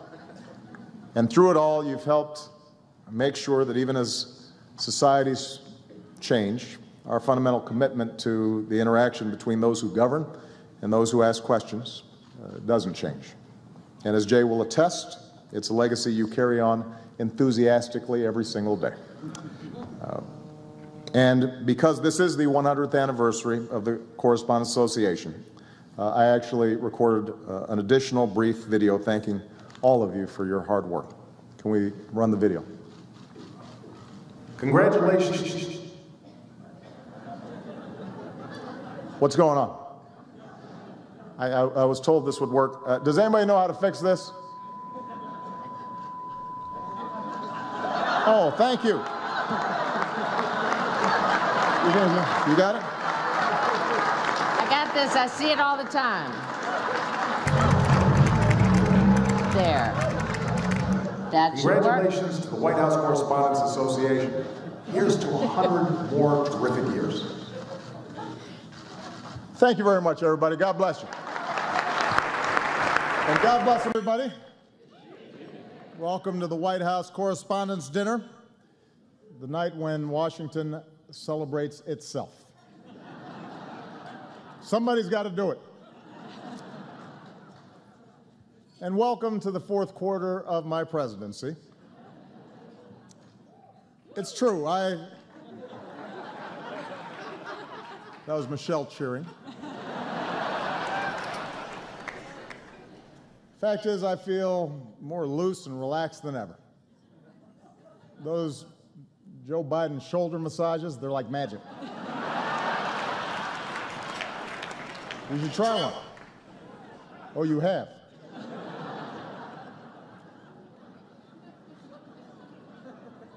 I am determined to make the most of every moment I have left. After the midterm elections, my advisors asked me, Mr. President, do you have a bucket list?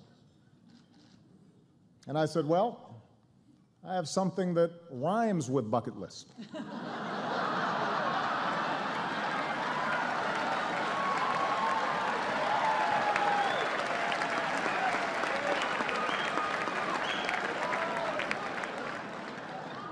Take executive action on immigration? Bucket. New climate regulations? Bucket. It's the right thing to do. And my new attitude is paying off. Look at my Cuba policy. The Castro brothers are here tonight. Welcome to America, amigos. ¿Qué pasa? What? It's the Castros from Texas? Oh. Hi, Joaquin. Hi, Julian. Anyway, being president is never easy. I still have to fix a broken immigration system, issue veto threats, negotiate with Iran, all while finding time to pray 5 times a day. Which is strenuous. And it is no wonder that people keep pointing out how the presidency has aged me. I look so old, John Boehner's already invited Netanyahu to speak at my funeral.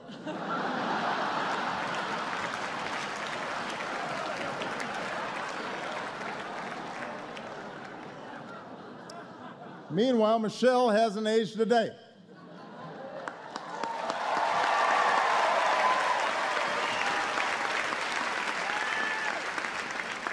I ask her what her secret is. She just says, fresh fruits and vegetables. It's aggravating.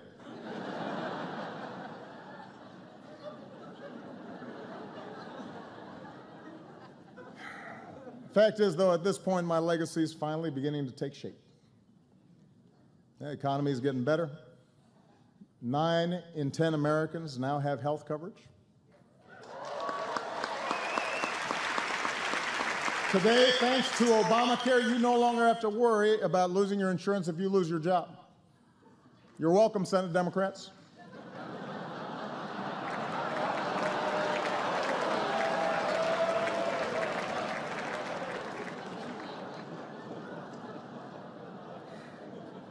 Now, look, it is true I have not managed to make everybody happy. 6 years into my presidency, some people still say I'm arrogant and aloof, condescending. Some people are so dumb. No wonder I don't meet with them. And that's not all people say about me. A few weeks ago, Dick Cheney says he thinks I'm the worst president of his lifetime. Which is interesting because I think Dick Cheney is the worst president of my lifetime.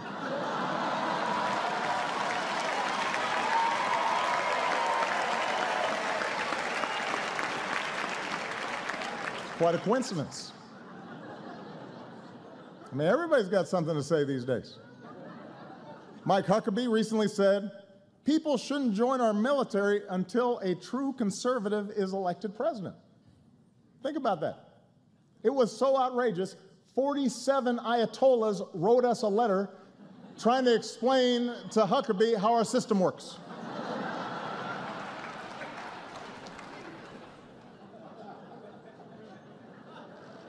It gets worse. Just this week, Michelle Bachmann actually predicted that I would bring about the biblical end of days. Now that's a legacy. That's big. I mean, Lincoln, Washington, they didn't do that.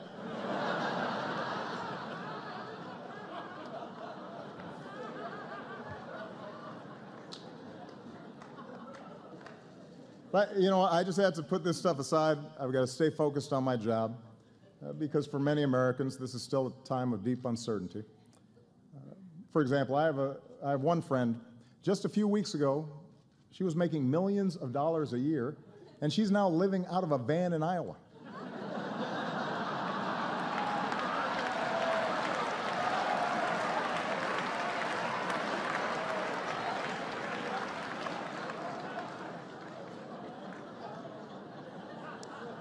Meanwhile, back here in our nation's capital, we're always dealing with new challenges.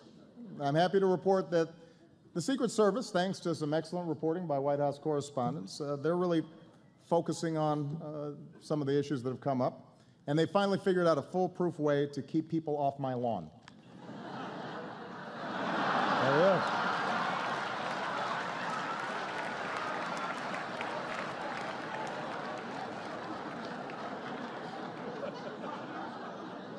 It works. And it's not just fence jumpers. Some of you know a few months ago a drone crash landed out back. That was pretty serious, but don't worry. We've installed a new state-of-the-art security system.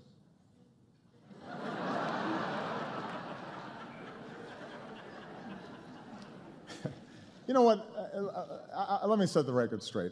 You know, I tease Joe sometimes, but he has been at my side for 7 years. I love that man. He's not just a great vice president, he is a great friend. We've gotten so close in some places in Indiana, they won't serve us pizza anymore.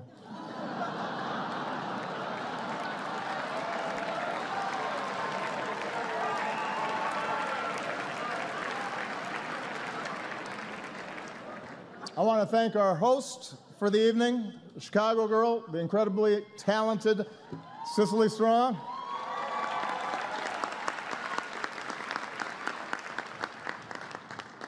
On Saturday Night Live, Cicely impersonates CNN anchor Brooke Baldwin, which is surprising because usually the only people impersonating journalists on CNN are journalists on CNN.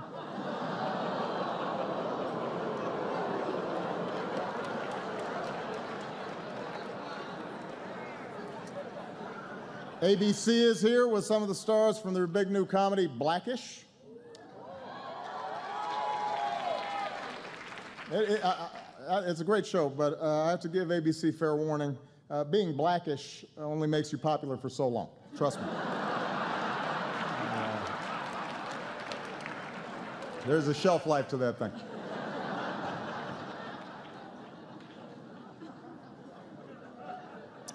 As always, the reporters here had a lot to cover over the last year. Here on the East Coast, one big story was the brutal winter. The polar vortex caused so many record lows, they renamed it MSNBC.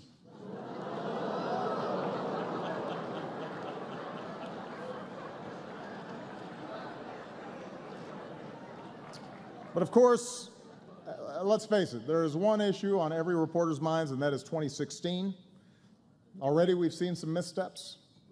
It turns out Jeb Bush identified himself as Hispanic back in 2009. Which, you know what, look, I understand. It's an innocent mistake. Reminds me of when I identified myself as American back in 1961.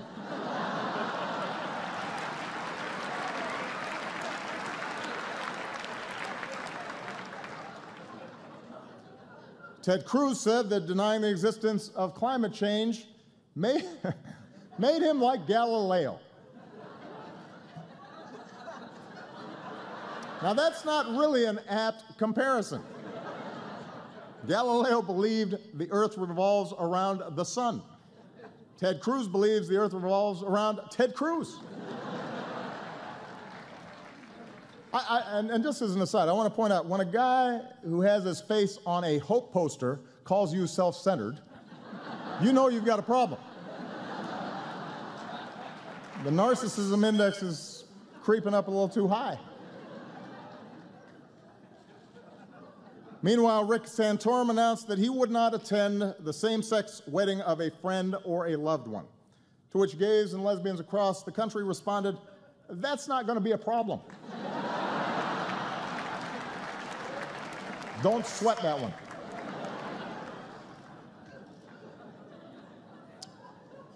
And Donald Trump is here. Still.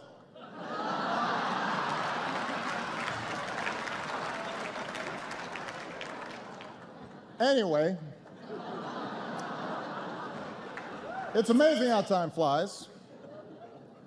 Soon the first presidential contest will take place, and I, for one, cannot wait to see who the Koch brothers pick. It's exciting. Marco Rubio, Rand Paul, Ted Cruz, Jeb Bush, Scott Walker. Who will finally get that red rose?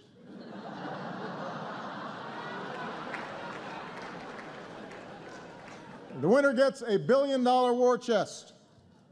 The runner-up gets to be the Bachelor on the next season of The Bachelor. I mean, seriously, $1 billion from just two guys. Is it just me, or does that feel a little excessive? I mean, it's almost insulting to the candidates. The Koch brothers think they need to spend $1 billion to get folks to like one of these people. It's got to hurt their feelings a little bit. And look, I know I've raised a lot of money too, but in all fairness, my middle name is Hussein. What's their excuse?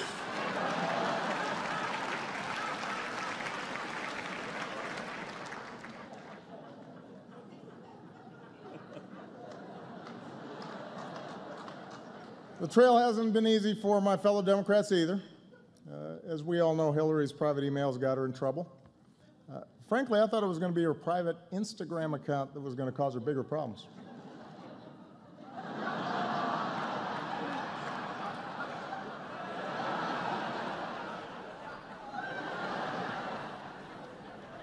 Hillary kicked things off by going completely unrecognized at a Chipotle. Not to be outdone, Martin O'Malley kicked things off by going completely unrecognized at a Martin O'Malley campaign event.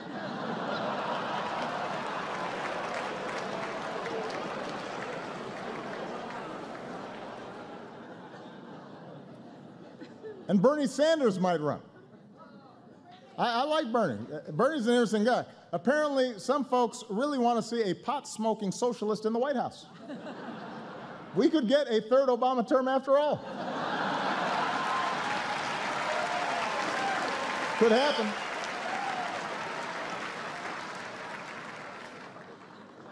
Anyway, as always, I want to close on a more serious note. You know, I often joke about tensions between me and the press, but honestly, what they say doesn't bother me. I understand we've got an adversarial system. I'm a mellow sort of guy. And that's why I invited Luther, my anger translator, to join me here tonight.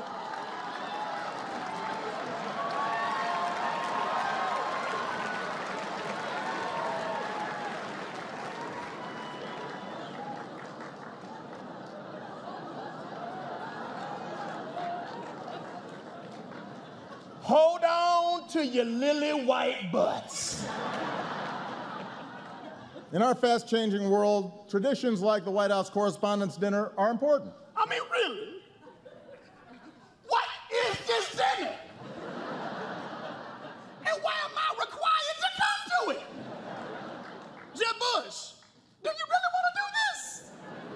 Because despite our differences, we count on the press to shed light on the most important issues of the day. And we can count on Fox News to terrify old white people with some nonsense. Sharia law is coming to Cleveland, run for the damn hills. Y'all's ridiculous. We won't always see eye to eye. Oh, and CNN, thank you so much for the wall-to-wall Ebola coverage. For 2 whole weeks, we were one step away from the Walking Dead. And then you all got up and just moved on to the next thing. That was awesome. Oh, and by the way, just if you haven't noticed, you don't have Ebola. But I still deeply appreciate the work that you do. Y'all remember when I had that big old hole in the bottom of the Gulf of Mexico, and then I plugged it? Remember that? Which Obama's Katrina was that one? Was that 19, or was it 20, because I can't remember. Protecting our democracy is more important than ever.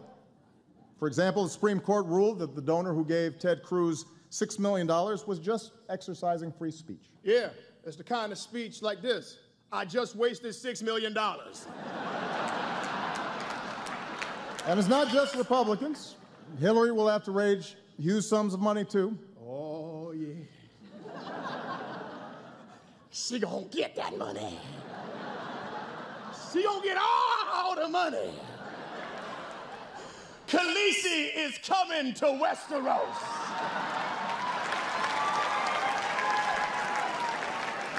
Watch out! Whoa! The nonstop focus on billionaire donors creates real problems for our democracy. And that's why we're running for a 3rd term. No, we're not. We're not? No. Who the hell said that?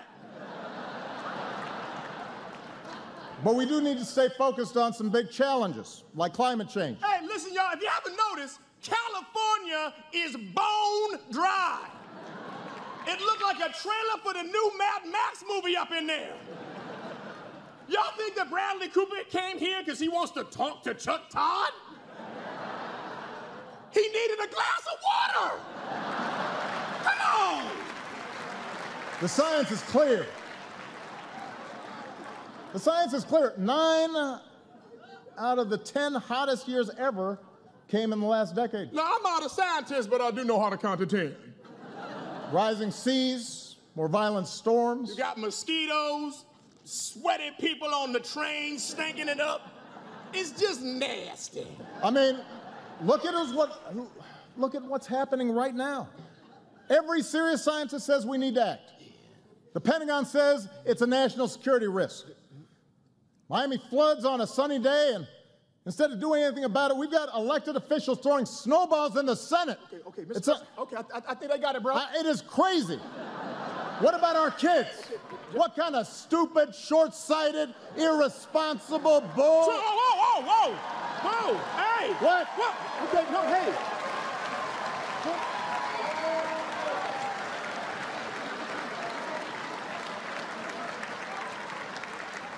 What? All due respect, sir, you don't need an anger translator. You need counseling. So now I'm out of here, man. I ain't trying to get into all this. Go.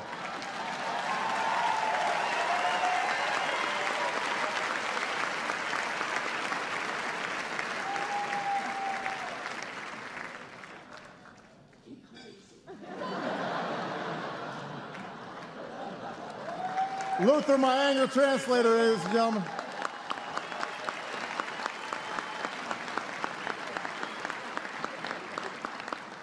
Now that I got that off my chest.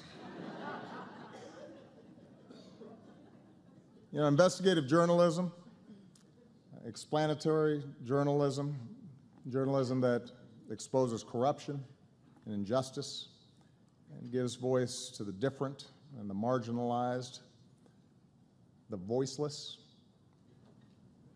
That's power. It's a privilege. It's as important to America's trajectory, to our values, our ideals, than anything that we could do in elected office. We remember journalists we lost over the past year. Journalists like Stephen Sotloff and James Foley, murdered for nothing more than trying to shine a light into some of the world's darkest corners.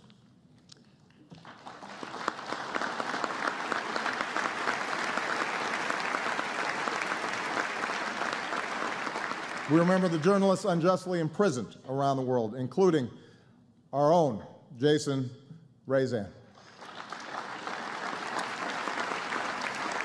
For 9 months, Jason has been imprisoned in Tehran for nothing more than writing about the hopes and the fears of the Iranian people, carrying their stories to the readers of the Washington Post in an effort to bridge our common humanity. As was already mentioned, Jason's brother Ali is here tonight, and I have told him personally we will not rest until we bring him home to his family, safe and sound.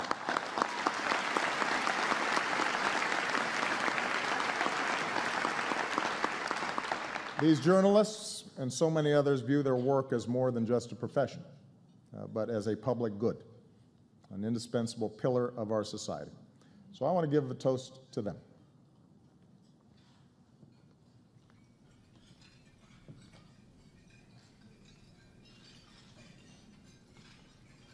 I raise a glass to them and to all of you with the words of the American foreign correspondent Dorothy Thompson. It is not the fact of liberty, but the way in which liberty is exercised that ultimately determines whether liberty itself survives. Thank you for your devotion to exercising our liberty and to telling our American story.